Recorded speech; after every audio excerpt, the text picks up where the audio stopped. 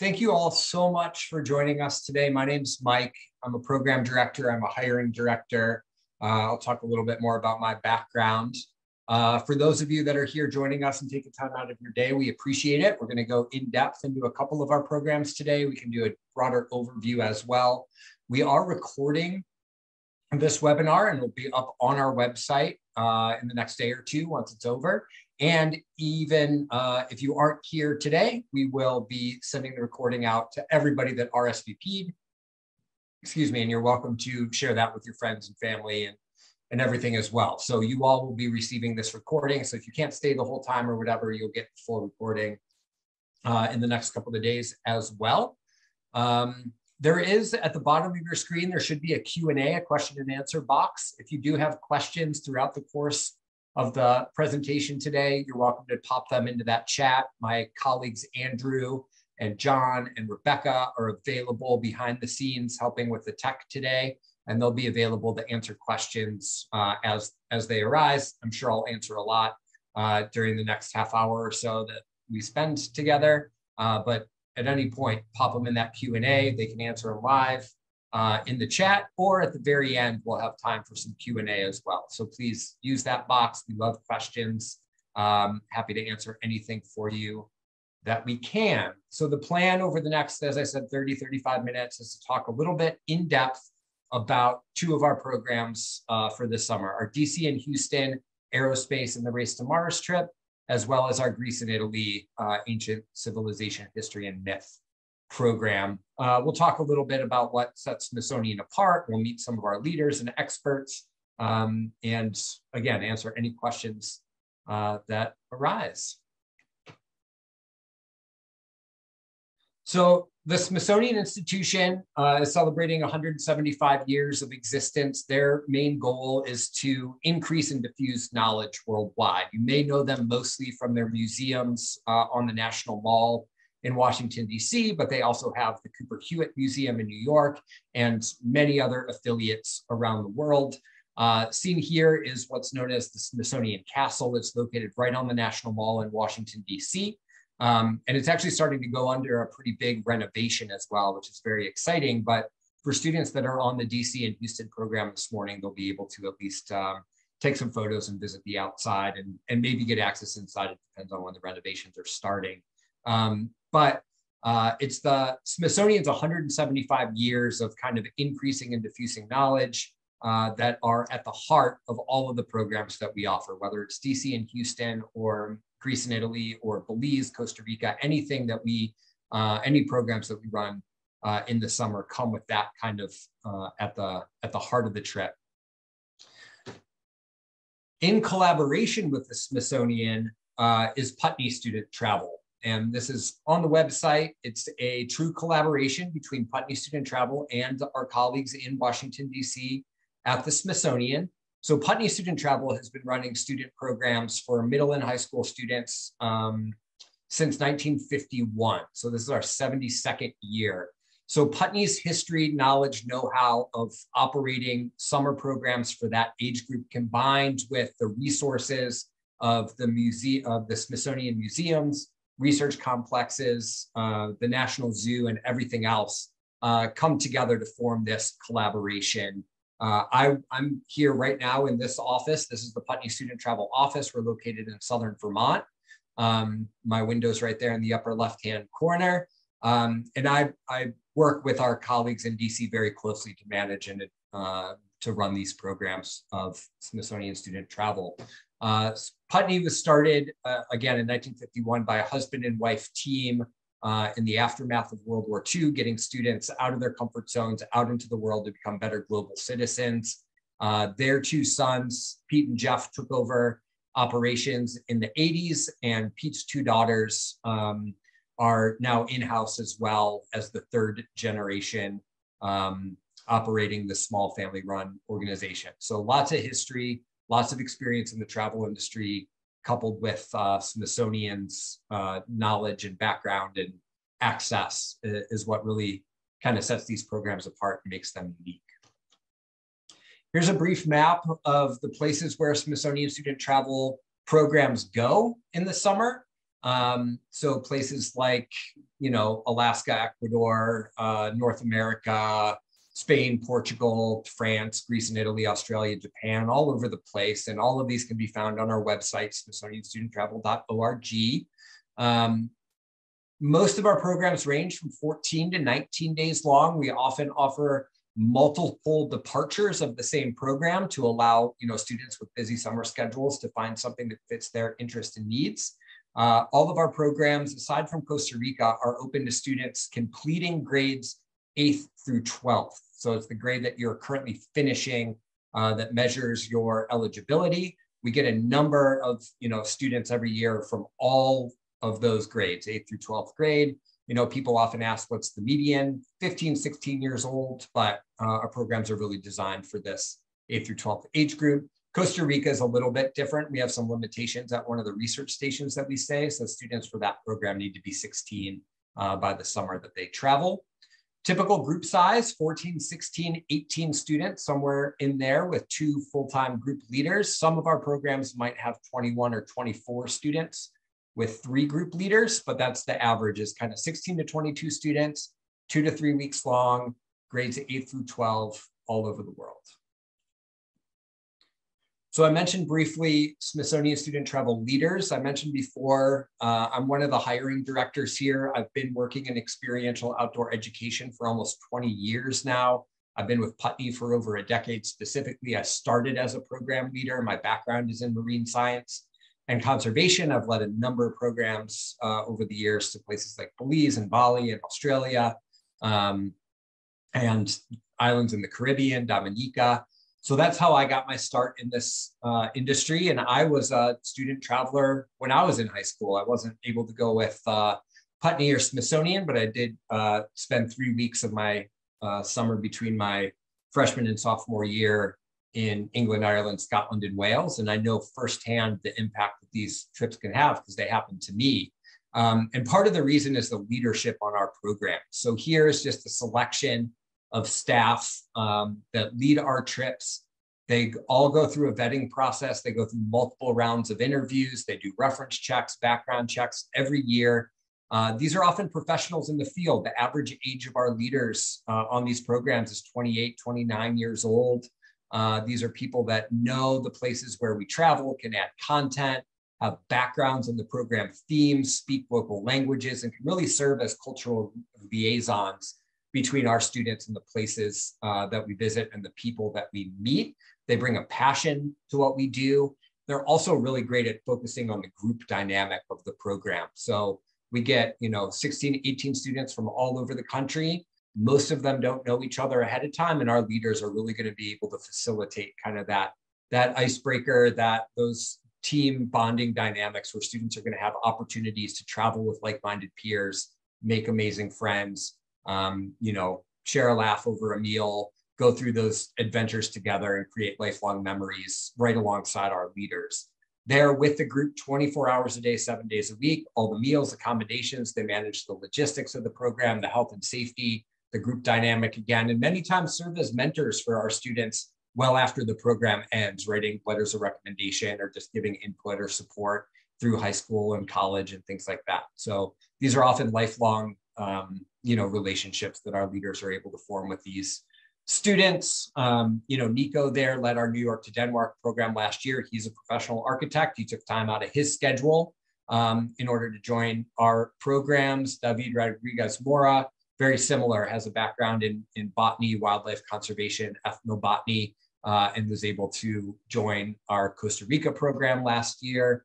Pat McLaughlin is a PhD from Drexel. He worked on panda reintegration. He managed a field station in Equatorial Guinea, just a really amazing field, biologist that takes time out of his schedule. Because all of these leaders, as well as being professionals in the field, just love working with and mentoring students and forming those relationships and helping students see the world through a new lens and a new perspective.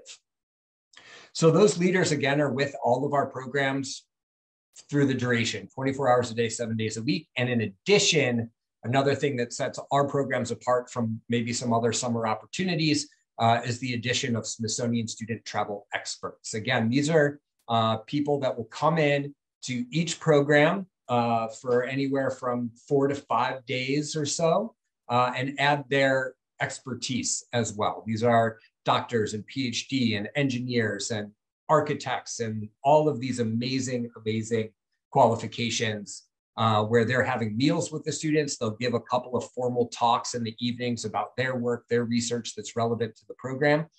But they're on all of the activities and excursions. They're playing games with the students. They're at nightly meeting. They're having the meals. So there's opportunities for a lot of informal conversation that happens as well with these professionals. And again, it's just kind of this added value and an opportunity for students to meet some really amazing professionals in their field, on site, not over Zoom, not in a classroom setting, but actually out exploring the places where our groups travel. Gita, for example, at the bottom in the middle there, is returning to serve as an expert on our New York to Denmark program this year. She was with us last year, a true highlight of the program in New York City. She's an adjunct professor of architecture and urban design at Columbia. She got a degree from the School of Planning and Architecture in New Delhi. She has a PhD from the University of Tokyo. She's been a speaker at various women-centric conferences, and she's really able to bring a global perspective to sustainable design and architecture. She's on the Waterfront Management Advisory Board in New York City. Just an incredible asset to walk around and point things out and have meaningful discussions with the students while they're in New York. We can talk about who else. Any of these other people are just incredible. Francisco is a master's and PhD in medieval Iberian history at the University of UC Berkeley. He's a professor of history in the Department of Humanities in Madrid, and he'll be joining us on our Portugal and Spain program this summer as well through the Iberian Peninsula. All of their bios are up on our website, on the web pages. Go learn more about them. There's a couple of webinars that we did with Gita as well, if you want to look through those. But just an amazing opportunity to connect with these professionals in the field. So for now, we're going to go deeper into a couple of programs. We'll start with our Washington, D.C. and Houston Aerospace and the Race to Mars program, just to give you a better sense of kind of the day-to-day of this program, but also the general flow of our trips. We put together a really solid infrastructure for all of our programs. I have a slew of colleagues here that are specialists in all of these areas. My colleague Devin is the program coordinator specifically for the Washington, D.C. and Houston program. So she's the one throughout the year making reservations, lining up talks and activities for our students to do along the way. And she's the one too that's going to be answering your emails and your questions should they arise before you apply to travel with us this summer. So don't hesitate to reach out. Devin's putting together a really incredible program for this summer. Again, it's looking like it'll be 14, 16 students with 2 leaders. We'll have Paul Glenshaw and possibly Naya as well joining us on the program this summer as the experts. Open to 8th through 12th graders. It's really perfect for students who are curious about air, flight, engineering, general exploration, the sciences, STEM, space, SpaceX, Tesla, all of those things. This is a really great opportunity for students to get their hands on, these fields and learn a little bit more about this. Now, a student doesn't have to know that they want to be an astronaut or an aerospace engineer, even if they have some excitement or curiosity about flight or planes or whatever it is. Perfect program for curious students, just kind of checking out what they're might be interested in. So the program starts in Washington, D.C. We arrange flights for most of our international programs. For the domestic programs like this, we just tell families, arrive in D.C. at this airport by this time on this day. The leaders will be there to meet you at baggage claim, collect everybody, and start your trip together. So we spend 5 days exploring Washington, D.C., and then we head to Shenandoah National Park in the valley outside of the city for 2 more days. And then we fly down to Houston for 4 days before flying out. And again, at the end of the program, we'll give you information, book your flight out of the Houston airport after 9 a.m. at the end of the program. Our leaders will take all the students there, make sure they make their flights and their connections. And that's the end of the program as well. So while we're in DC for those 5 days, again, the students all arrive, we collect students as they're coming in. And once the whole group is formed, we'll head to our accommodations for that afternoon. We stay at a hotel, just an independent hotel that's kind of centrally located in the city. It's not far from the National Mall, which gives us great access to the museums and the Smithsonian itself. Students on this program, at least while they're in DC, stay in quads. So we separate by gender identity. 4 students to a room. The leaders are right there with them as well. And that's our home base for that time that we're in Washington, DC. That afternoon, we'll have an orientation to the program. So we'll sit down as a group, we'll introduce each other, find out why we're all here, what we're excited about, start that team bonding and that group dynamic experience, you know, go over rules, expectations for the programs, what the next, 12 days are going to look like. And then an opportunity to go out and have our first meal together in DC. I know the groups last year had a plan and a goal of trying a different type of cuisine in DC. The food scene there is pretty good every night. So I know they, the first night of the program last year, for example, they went to an Ethiopian restaurant just to try an assortment of different things. So Paul Glenshaw, the expert, will also join for part of our time in Washington, DC and be with the group on some of these activities. But we'll have opportunities again to go to the castle on the National Mall, learn a little bit more about the history of the Smithsonian itself.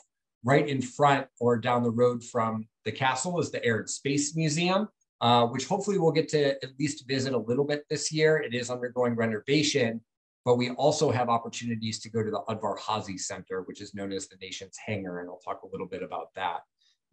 Last year, students in the groups were able to visit the College Park Aviation Museum, as well as the Natural History Museum, and bringing in those unexpected connections. Like going to the Natural History Museum, you might think, what does this have to do with flight? But actually studying how butterflies and birds, fly through the air is going to really inform how flight and space exploration, for lack of a better term, got its wings. Last year and this year, again, presentations from experts that we meet along the way on things like the race between the Wright brothers and Samuel Langley, who at the time was the secretary of the Smithsonian. They were kind of in a race to see who could do the first powered flight. Have opportunities to do things like visit Arlington National Cemetery, visit JFK's tomb, talk a little bit about, the first mission to the moon that JFK supported. So there's some connections there. Even opportunities to visit places like the American Art and Portrait Gallery, have expert talks from Paul and other people that we meet along the way. Even visiting the National Cathedral, where they actually have a stained glass window where there's a moon rock suspended in the middle of it. So connections there as well. Meeting with a scientist and looking at the Natural History Museum's meteorite collection. I know last year, students were able to hold a 4 billion-year-old space rock and really get kind of an in-depth behind-the-scenes look at the meteorite collection with an expert in the field. So students can really ask questions, learn a lot more. There's a lot to do on these programs. There's a lot to see in DC, but we also save plenty of time for fun on all of our programs. So I mentioned about really solid infrastructure, but we leave some of that time built in for organic activities, for fun activities, and for the students to really say, this is what I'm interested in. Can we try this? Can we go there? And to give our leaders some ownership over making those decisions as well, like visiting the Library of Congress, or even going out and doing a private, renting a private karaoke room at night for the students to bond and sing and play games and have fun as well. I mentioned the Udvar-Hazy Center. It's where the SR-71 Blackbird is. There's the Bell X-1, where Chuck Yeager broke the sound barrier. The Space Shuttle Discovery is there. And we even had a talk from a NASA photojournalist about their work and research as well. So unlimited things to do in Washington, DC. We're busy, we're exploring, we're out and about. Nothing about these programs is classroom-based, real hands-on opportunities for our students. After the time that we're in DC, we load up the vans and we drive out to the Shenandoah Valley. We stop at the Luray Caverns along the way to get underground and explore some stalagmites and stalactites. And then we stay at a place called the Skyland Lodge in Shenandoah National Park. It's a little more disconnected. There's not great Wi-Fi or cell service, which is actually kind of nice to get out into nature and hike around. It's also an opportunity to do a guided astronomy talk with someone, an outside person that we bring in to meet the students. It's great star viewing in the Shenandoah Valley, which is part of the reason why we go there to talk about, constellations and planets and all that kind of stuff. And then we have a full day working with another outfitter to learn how to build and then actually launch model rockets on the program. So you can see in the bottom right-hand side of the corner there, our students building their rockets. We put them on the thing, we do the countdown, we get to shoot them up into the sky. Hopefully the parachutes deploy, and the students actually get to keep them and ship them home after they build them as well. So a really cool activity, really relevant, but it gives us an opportunity to get out of DC and explore the countryside a little bit as well. And then finally, we drive from Shenandoah back to the airport. We fly down to Houston as a group on a flight that we arrange ahead of time. Families pay for it separate from their tuition, but it's a group flight down to Houston. And then we have 3 pretty jam-packed days while we're in Houston as well. So we stay at a hotel kind of right near the Johnson Space Center, not far from there. It's also super close to a kind of a boardwalk, which is fun for games and food and activities in the evenings. We do a visit to the Lone Star Flight Museum and have opportunities to chat with all of their experts. And then we do 2 full days at the Johnson Space Center doing mini lessons and what they call a Stars in STEM kind of initiative. So our students get to visit the buoyancy lab. We visit a space tech lab facility, a spacesuit testing facility, flight simulators. Those are, 2 full days just meeting with professionals in the field, getting up close to the Space Center, Mission Control, ISS, all of that stuff firsthand. And then in the afternoons and evenings, again, time to explore Houston, visit some roller coasters, talk about G-Force, spend time on the boardwalk, and continue bonding with your group. And that kind of brings the program to an end. We wrap up projects, along the way. We encourage all of our students to take on independent projects, which I can talk a little bit more towards the end of the presentation. And then we put our students on their flights out of Houston back home. So that's a little bit more in depth onto the day-to-day of that program. A lot of the activities that we do, the people that we meet, really active, really fun. Students are going to learn a ton, but they're doing it in a really experiential, adventurous kind of way. And meeting interesting new people too. So I mentioned Naya and Paul earlier as the experts that will be joining the program. Paul is a filmmaker and a writer. He produced a documentary for PBS about World War I. He's a contributing author and editor for Air and Space magazine. He's an expert in the Wright brothers and pre-World War I aviation. And again, he'll likely be joining us for a few days while we're in Washington, D.C. And doing all those visits with us. And then Naya is an aspiring mission specialist. She was on the Forbes 30 Under 30 in 2021. She's an aerospace engineering PhD student currently. She has a BS in aerospace engineering and astronautics. She's a NASA Pathways intern. It goes on and on. We're hoping that she'll be able to join us in Houston for at least a few days towards the end of the program as well. So I should mention that for this specific trip, Washington, D.C. and Houston, we did offer 2 departures. The first departure, unfortunately, is no longer available, but the July 23rd departure is available. We still have space, and we would encourage you to put your applications in soon if that's something that you're interested in. And I can talk about that process at the end as well. That's a lot. That's DC and Houston. There's more on the website. If you have more specific questions, again, put them in the chat or give us a call, and you can speak with me or Devin, the program coordinator, directly, and we're happy to talk you through it. Next, we're going to move to Greece and Italy, another really popular program of ours. We're really excited to be offering 2 departures this summer. Again, we have space available on both, although it's getting a little limited. So if this is the program that you're mostly excited about or interested in, again, I encourage you to get an application in and a deposit down soon to hold that spot. But this program focuses on ancient civilization, history, and myth, as well as all of the adventurous hiking, swimming, snorkeling, stand-up paddleboarding, boat rides, and all of the other kind of fun, adventurous stuff as well. So the program for this, we arrange a group flight from New York into Greece, into Athens, and at the end from Rome back to New York. That is in addition to the tuition. Group flights are not included, but again, we block out seats with an airline. We have a contract with them, and you just tell us, yep, I'm going to fly with the students. We will give you the exact information that you need, when you need to be in New York at the beginning, when you can depart at the end. The leaders will meet all of the students in New York and fly with them to start the program. And then one of our leaders will escort the group back to the States as well. We always have a leader on those escorted international flights. So we make that pretty easy. If you have questions about doing something different, meeting them in Athens or staying in Italy at the end, we can talk about that. We love to be able to accommodate what we can. But more than 90% of our students travel on the flights that we've identified with our leaders. So we spend 2 days in Athens, 4 days in Crete, a few days in Santorini, and then we head to Naples and Rome for the last 8 or so days before flying home. So beginning in Athens, we have opportunities first to settle into our hotel, which actually overlooks the Acropolis.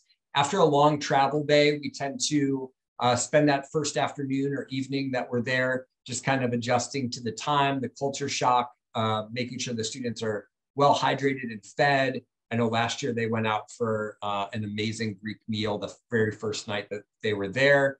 Again, doing that orientation with the students, starting to build the group dynamic, setting expectations for the program on that first night, doing individual check-ins with each student so that the leaders get to know them right off the bat and start to build that kind of sense of community, because you are traveling with peers, you know, through the next few weeks of the program, and just setting up those expectations early are a big part of our trip. From there, opportunities to explore the city streets, archaeological museums, amazing food along the way. We did a guided visit to the Acropolis and the Parthenon, also the Agora, and I know last year at least a favorite of the students was trying as much kind of gelato and ice cream as they could along the way, and doing taste tests too. So that's a quick 2 days in Athens to start the program. And from there, we hop on a ferry, actually, from Athens to Crete, which is the largest island in Greece. It's the birthplace of the Minoan civilization. And while we're in Crete, we have opportunities to hike Mount Ida, which is the highest peak on the island, rent paddle boards, or go swimming along the rocky coastline, explore artisan markets, sample plenty of cheese and seafood. The groups have an opportunity to visit Psycho Cave, which is Zeus' mythological birthplace.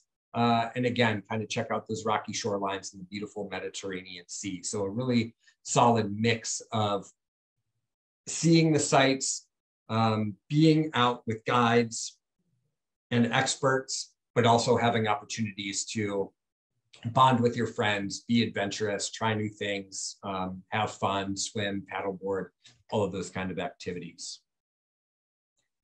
From Crete, we actually traveled to the island of Santorini, and it's specifically one of the iconic villages along the coast where you see these beautiful whitewashed buildings with the blue domes, so picturesque and pretty iconic. We'll spend plenty of time kind of exploring those that region as well. Visit the archaeological site of Akrotiri. The groups last year, and I believe this year, the plan is to do a sunset cruise around the island as well with dinner, just to give a different perspective of the island and some of its hidden gems as well. You know, work with local artisans. We'll do a pottery class with like a local artisan where students will actually get to shape their own bowl. So it's all hands-on, experiential. It's not just lectures in museums, it's getting out there, meeting people, trying new things, and actually immersing yourself in the culture and having that interaction and that cultural exchange as well. Oftentimes our leaders will say, listen, for the next hour, you have groups of 3 or 4. Your scavenger hunt is to go find XYZ in the market, have at least 2 conversations with local proprietors along the way, and bring the food back. We'll go have a picnic and we'll talk about what you learned and who you met. So getting our students to engage with locals along the way, encouraging them to be travelers and not tourists. This is not just an on the bus, off the bus, check the bucket list kind of item. It's super immersive and experiential. The students are going to learn a ton along the way while they're doing it. So from Santorini, we actually hop on a plane and we head towards Naples and then Rome for the end of the program. So opportunities, there's a place called Christmas Alley, which is where artisans for centuries have been carving super intricate nativity dioramas, which is really unique and interesting. So you have opportunities to meet with those artisans, visit Pompeii, learn about the history of the eruption and those cities kind of being rejuvenated after being buried from ash. Plenty of time to stroll cobblestone streets, meet archaeologists. And then the experts come in for this part of the program as well and have an opportunity to talk about the Forum and the Colosseum and learn about Roman mosaics. And our students will actually have opportunities to create their own mosaics as well on the program. Go to outdoor concerts, stroll through the markets, practice a crash course Italian language while ordering, meals at the local restaurant. So really amazing. Again, that's kind of a quick overview. We stay in small, locally run hostels and hotels along the way, not really name brand places, but places where we can interact with the proprietors. For the most part, it's our groups that just take over these places in 2, 3, 4 share rooms that are centrally located. And just, perfect for our groups and an opportunity to, again, kind of have that cross-cultural exchange on our programs.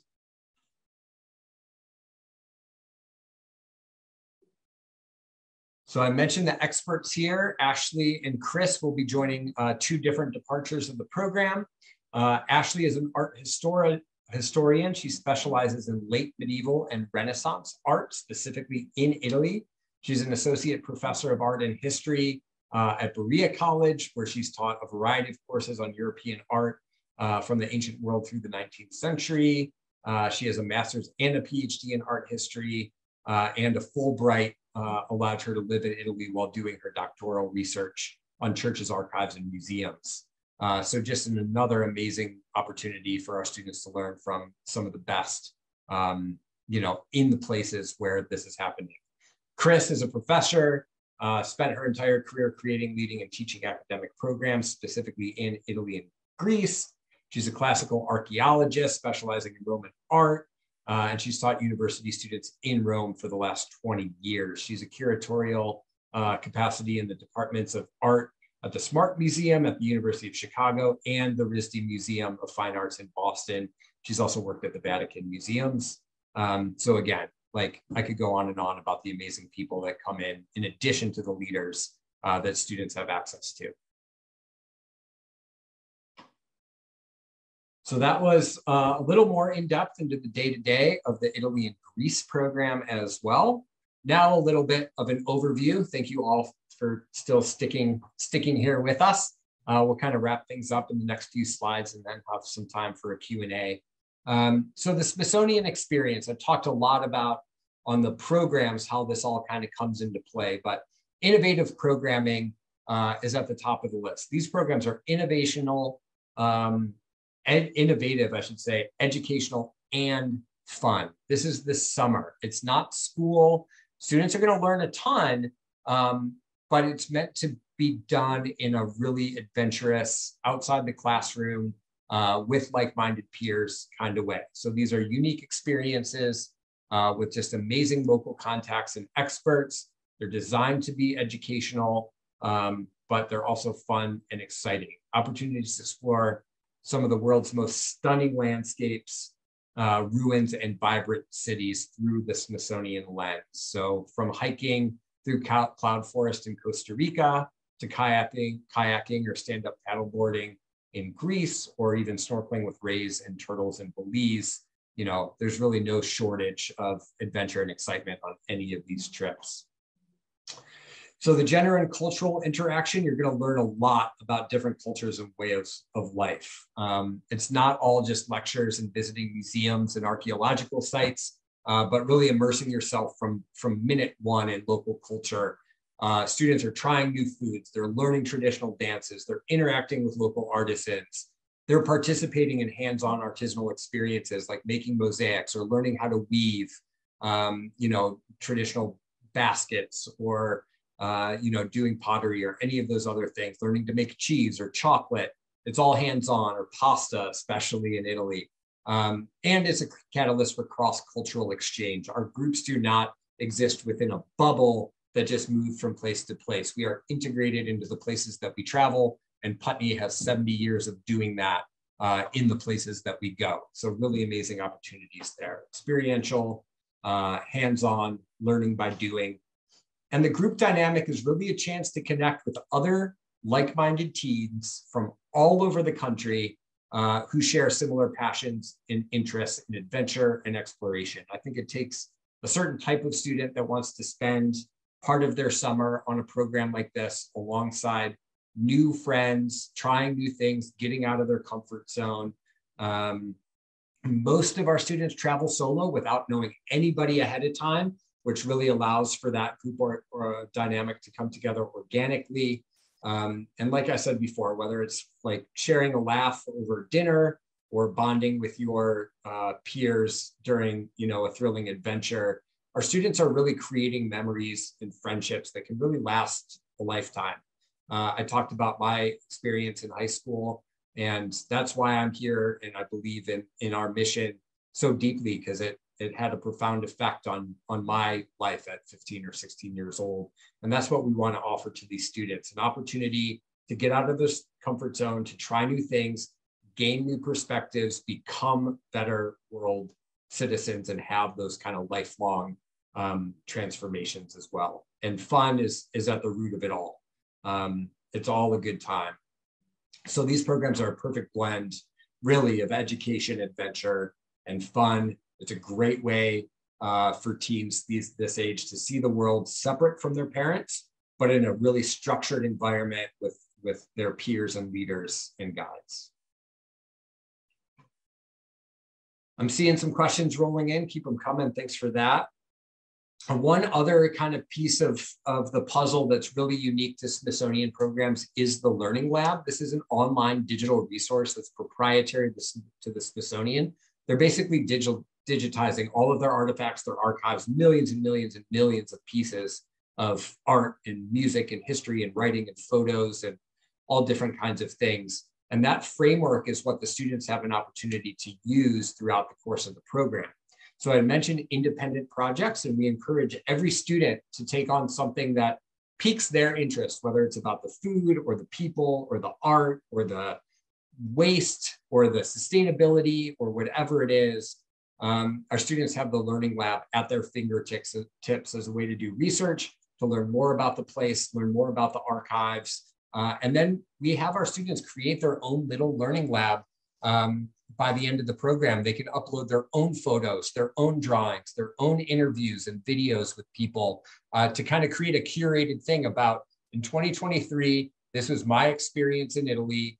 Here it is. And next year, the students on the program can look back and see, oh, this is what this place was like last year. This is who we met. This is my experience this year. And it's a way, again, to gain knowledge and increase it year over year for our students and the resources of the Smithsonian. Is an incredible tool to have at our fingertips this summer. So just a few last things here, a little additional information. Health and safety obviously is #1 priority for us. Our leaders are all first aid CPR certified, but we also know where all the best doctors and hospitals are, pharmacies, and the places that we visit. That comes with Putney's 70 years of experience. So we're not going to put students into harm's way. Our leaders are there to help mitigate that risk. If something were to come up, we are available 24 hours a day, 7 days a week, all summer long. Myself and my colleagues are sitting here in our offices answering the phones. If the leader needs to get in touch with us, if you need to get in touch with us, the phone lines are always open. Again, 24 hours a day. It rings right by our bedside. So two-way communication on the programs. We encourage our students not to use their cell phones as much as possible during the trip. Sure, they can check in with home when it's appropriate, but we really want our students to be able to focus on the group and the experience and really be in the moment and not worried about what's going on back home. So all of our programs keep a blog throughout the summer that families can follow, get updates. It's often written by students or photos posted by students of the experience. That's a great way to stay in touch as well. And we do have an application process for these programs. So again, it's a pretty self-selecting group, but the application process involves 2 teacher references and an applicant statement. That teacher references, once you hold your space in the program with a $700 deposit, you give us the email addresses of 2 teachers. We send them a digital form. They fill it out online. It comes right back to us. It's pretty quick and easy. And then we also provide a writing section for students to write just a paragraph or 2 about why they're excited and interested about this particular program. We just want to make sure the students are coming for the right reasons. They're excited to be on the trip.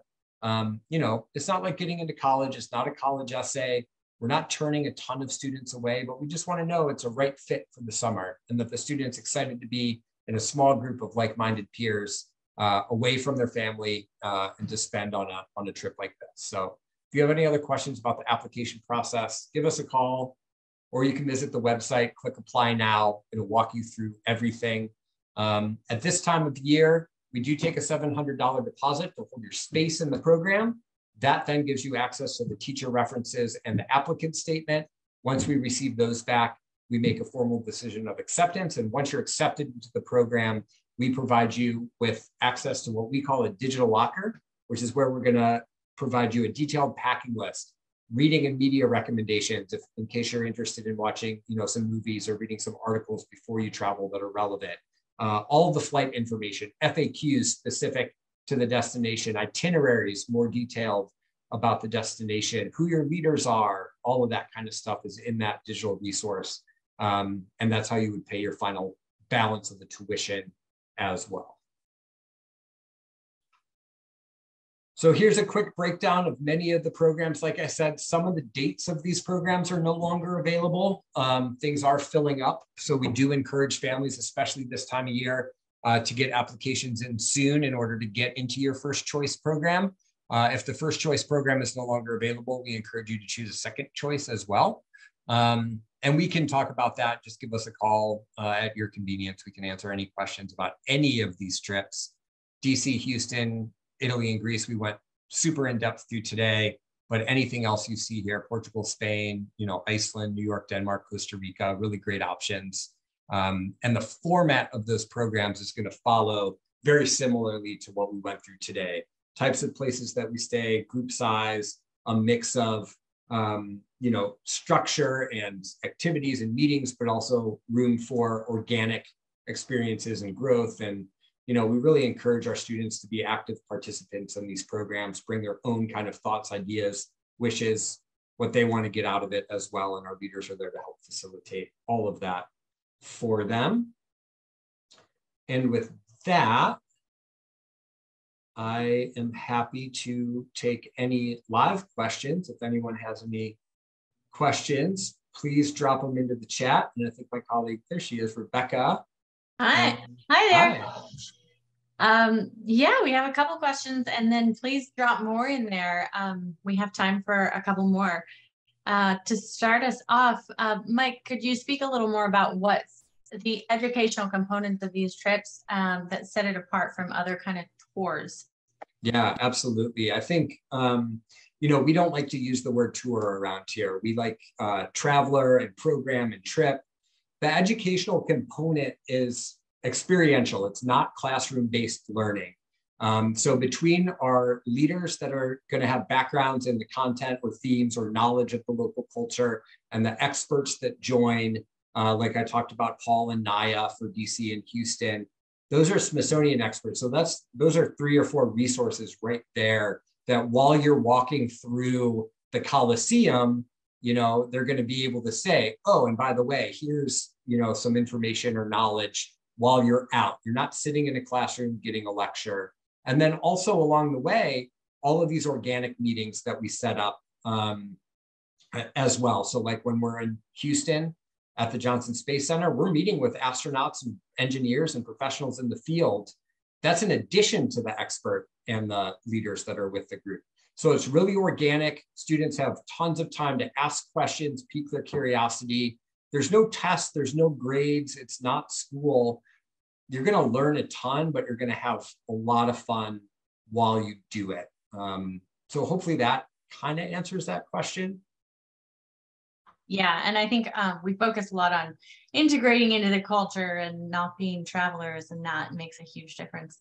Yeah, like, sorry, one example last year, like on the Italy and Greece program, the students were on, I think it was Santorini, and they, you know, there's a lot of very touristed beaches there, right? But our students took it upon themselves to do research on maybe some more hidden, out of the way, off the beaten path kind of things that tourists don't usually make the effort to get to or try. And our students found a spot and brought it to the leaders and said, can we check out this place? And the leaders made it happen. And they ended up being the only people on this huge stretch of sandy beach on the Mediterranean, because we went that extra mile to find the local spots. And I think with between Smithsonian's experts and Putney's years of history running programs all over the world, we know where those spots are and how to get off the beaten path.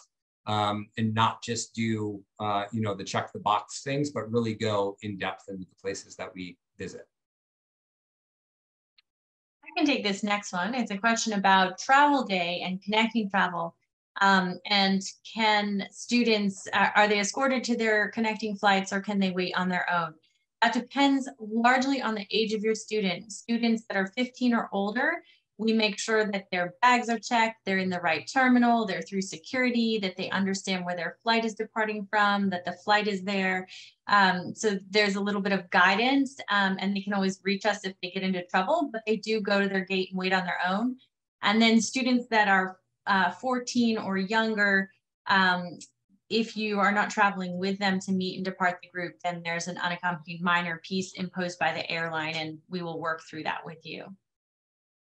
And we also, I don't think you mentioned this, have local airport representatives that we hire on the ground as well. So the international flights are always escorted by one of the program leaders. But then for departure and return days domestically, we use primarily New York, Miami, and LA as our hubs, depending on what direction in the world that you're going. And we hire local representatives to be at the airport on those travel days just to help make sure everyone is getting where they need to be. And since they're local, they don't need to also get on a flight with students back home. And so they can stay at the airport until we make sure that everyone is in, and also make sure that everyone makes their connections out at the end. Yep. Does anyone else have any questions they are wanting to ask now? No? A little bit quiet, but we're available pretty much all the time. Not 24/7 yet until our first program goes out, but definitely 9 to 5 Monday through Friday to answer anything that you may want to chat about. Yep, you can visit the website to learn more about programs and experts and other webinars. Give that number a call, 866-870-2350. We're here 9 to 5. We're based in Vermont, so East Coast time. info@smithsonianstudenttravel.org for general questions, or again, give us a call. You can talk to me, you can talk to Devin or any of our program directors with any further questions. All right.